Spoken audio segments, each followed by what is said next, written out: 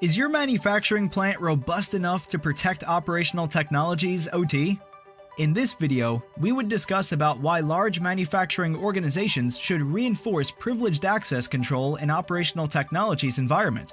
Operational technology, OT, is a computing system used to manage and control industrial operations such as mining operations, oil and gas production,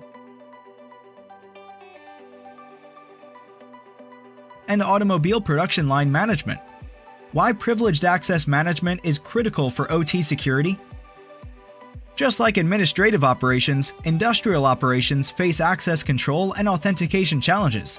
Critical systems face imminent data breach or unauthorized access risks from malefactors. One minor glitch in the production process due to unauthorized access to OT systems can put entire operations and production process in the manufacturing plant on a standstill.